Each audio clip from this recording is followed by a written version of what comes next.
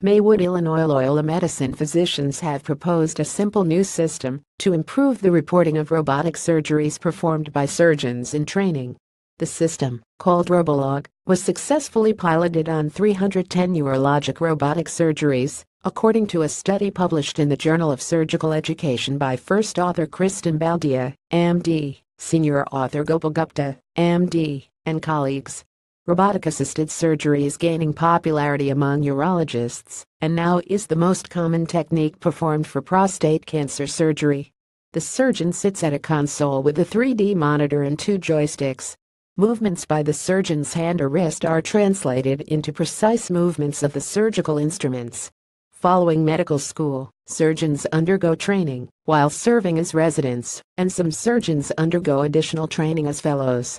However, there is no standardized training in robotic surgery for residents and fellows and few guidelines for determining competency. The Accreditation Council for Graduate Medical Education's logging system for robotic surgeries is the same as that used for other types of surgery. A resident either performed the surgery or acted as an assistant. But this system does not accurately reflect a trainee's actual robotic experience, because there is considerable variation in how much a resident participates on the console. For example, a resident who performs only one part of a robotic prostate cancer surgery, removing the lymph nodes, will get the same credit as a resident who performs the surgery from start to finish.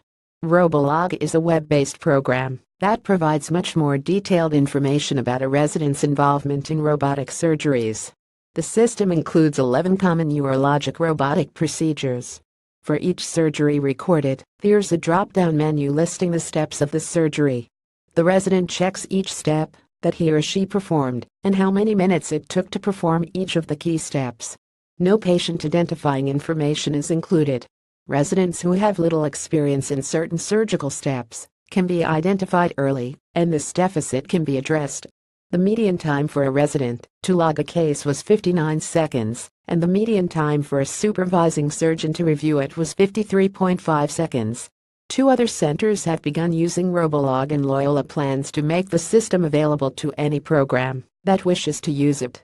Widespread usage of a logging system with more insight into step-specific involvement is needed, researchers concluded. Robolog fills this need and can be used to track robotic training progress and aid in development of a standardized curriculum. The study is titled, "Design and Implementation of a Robotic Surgery Training Experience Logging System." In addition to Drs. Baldia and Gupta, other co-authors are Ryan Thorworth, Peter Bajic, MD, and Marcus Queck, MD. Disclaimer: Oz and UREC are not responsible for the accuracy of news releases posted to UREC by contributing institutions, or for the use of any information through the UREC system.